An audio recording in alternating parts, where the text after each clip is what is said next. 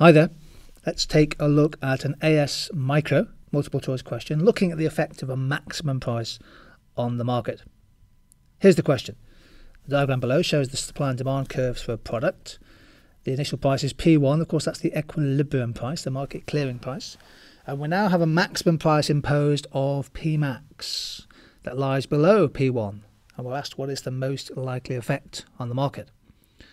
Of course, the maximum price is a price ceiling. The price cannot rise above that level, and it's only effective if it's set below the equilibrium, which in this case it has been.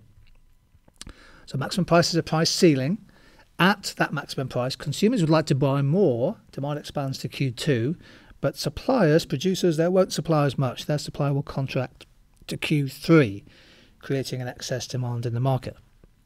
The correct answer is that the amount sold is now Q3.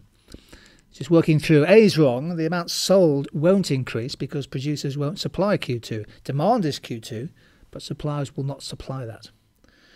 B is wrong. It does not encourage producers to increase production. In fact, the reverse, the maximum price can discourage supply. And indeed, the maximum price will take supply down from Q1 to Q3.